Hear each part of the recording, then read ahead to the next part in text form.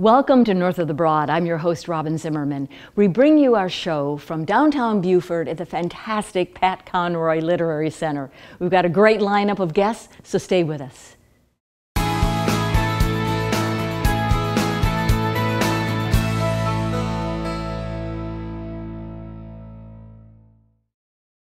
Welcome to North of the Broad. I'm your host, Robin Zimmerman. Our first guest today is the Executive Director of the Pat Conroy Literary Center, where we are right now. It is Jonathan Haupt. Jonathan, good to have you with us. Thanks, Robin. We have a lot to talk about today because the Pat Conroy Literary Festival is coming up beginning really the last week in October, leading to the first weekend in November. That's right. On the 29th, we have the launch of Pat Conroy's wife's book, Cassandra That's King. right. Yes. So that's going to be at USCB. So It's talk a little bit about that. USCB Center for the Arts, starting at 7 p.m. for the event that's free and open to the public. Right. And Cassandra's memoir, Tell Me a Story, will be available for sale that night for the very first time.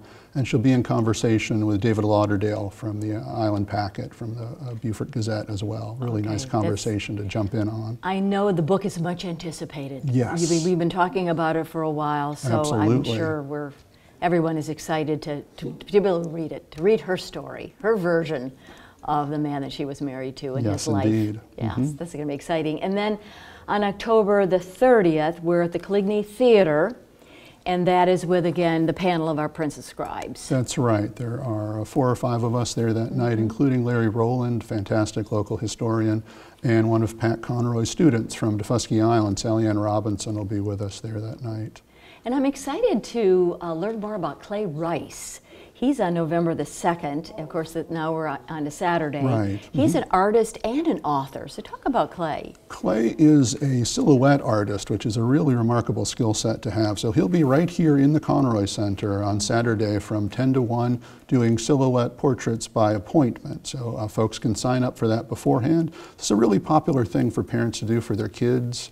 But a lot of adults like to have that done. It is. The black on white, and it's. It is. Does he take a picture, or how does he? He does it with you in front of him. So he's doing it sort of live in this really wonderful interactive experience that involves storytelling as well, because he's also a remarkable children's book author and illustrator. Clay, where's he from, Clay Rice? His family is from right here in Beaufort. He makes his home on the Isle of Palms now, but he was very kind to come back and do some work for us for the festival this year. Sounds good. Now, what else is going on Saturday, before we get to Saturday night? Sure. Saturday is a really big day for us, and for people who've not signed up for anything at all with the festival yet, you can still get into almost anything on Saturday. It's free and open to the public, and it will be more or less across the street from where we are right now at Old Bay Marketplace. From 10 in the morning till about 6 p.m. there are a sequence of 6 presentations that are going on. So for about an hour, someone or a group of someones will be on stage talking about a book or a writer, and the audience gets to engage with that, and then there's book signing afterwards each time. And then that night is going to be an interesting night because we have Mary Alice Monroe and Sally Murphy, and they are going to be over at the Technical College of the Lowcountry. That's right, over in McLean Hall, starting at 7 p.m. that evening, and that is a ticketed event, so $15 ticket price for that.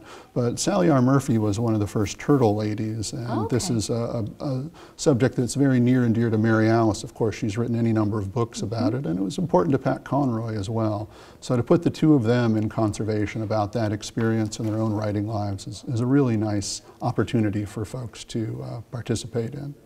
Now, you have a brochure. I do have a brochure, yes, because there's so much going on. It's hard to get your head around it. So these are really handy. Very nice. And these are available locally here at the Conroy Center, at the Visitor Center, and also at all of our local bookstores, at Nevermore, Beaufort Bookstore, and McIntosh Bookshop.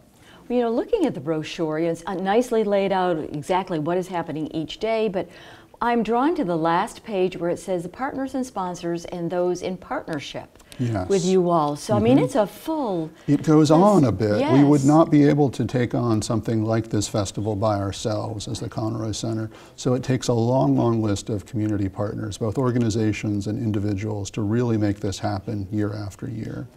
And so, Jonathan, so much going on this week. of the festival. So what are you most looking forward to? What are you most anticipating? Well, Saturday morning at 10 over at Old Bay Marketplace, our Camp Conroy kids are coming back. These are the middle school students who we worked with over the summer. That's right. And they produced a book together over the summer, but here at the festival they're going to get to do a reading from that, really talk about their experiences. And that's just a nice thing to be able to offer to a group of kids and their families and our community too. That's wonderful. Where will they be? They'll be upstairs at Old Bay Marketplace. Okay, perfect. Again, the Pat Conroy Literary Festival will begin on October the 29th and run through Sunday. November the 3rd. So thank you so much, Jonathan, for being with us, and good luck. It's going to be a great month. Thank you, Robin. And we'll be right back with North of the Broad. Stay tuned.